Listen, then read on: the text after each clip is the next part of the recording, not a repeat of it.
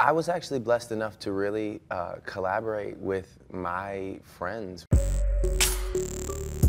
Drake uses the cosign masterfully. I mean, first of all, he came into the game with a cosign. On So Far Gone, to have Lil Wayne on like 3 or 4 of your songs was like, wow. I was actually blessed enough to really collaborate with my friends, with people I care about and love, and people who I share the joys of music with.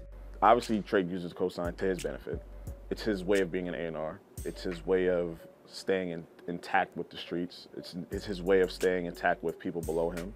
We call it amongst, you know, a group of my friends, the Drake stimulus package that he hands out. He picks good songs to jump on. He also picks great artists that end up becoming something big. We're talking about the Migos' Versace, we're talking about I Love McConan's Tuesday, and we're talking about Tinashe's 2 On. I was just as surprised as everyone else was when I logged onto Twitter and was reading my @mentions and someone was like, "Oh my God, @Tinashe, Drake just remixed your song." And I was like, what? Is this for real? That Drake cosign that he gives, you know, him just jumping on an artist's track, is mutually beneficial a lot of times. I think it keeps Drake relevant. I'm gonna help them take it over the top, and it's gonna keep me on radio without me having to roll up my sleeve and show you the tricks that I'm holding for my next album.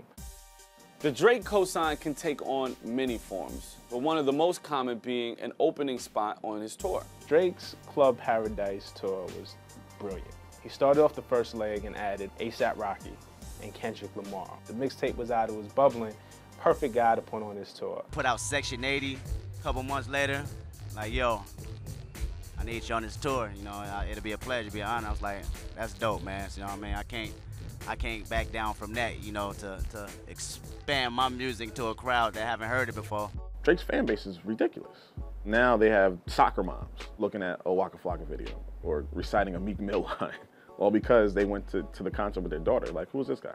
When you're on tour with Drake, of course, he has to set you up with a big record so that you guys can perform that together on stage. But that record usually becomes the first single off your album, which is a huge thing for a new artist.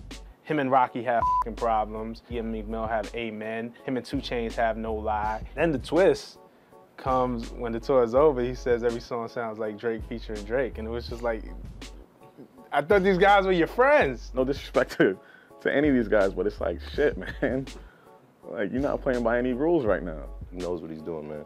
Picking all the right artists to do all the right things with. And he's smothering everybody like hot, thick gravy.